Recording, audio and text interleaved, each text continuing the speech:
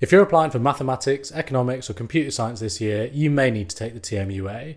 This is the test of mathematics for university admissions, and it's currently a requirement at some of the top universities in the UK. It's a two-part computer-based admissions test that tests both pure mathematical skills and mathematical reasoning across 40 multiple choice questions. The test lasts 2.5 hours, with each section lasting 75 minutes. It's scored on a scale from 1 to 9.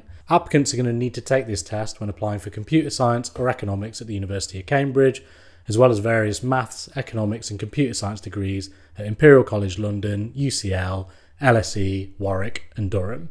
The test is run by Pearson VUE and UAT, so applicants will need to book their test at a Pearson VUE testing centre.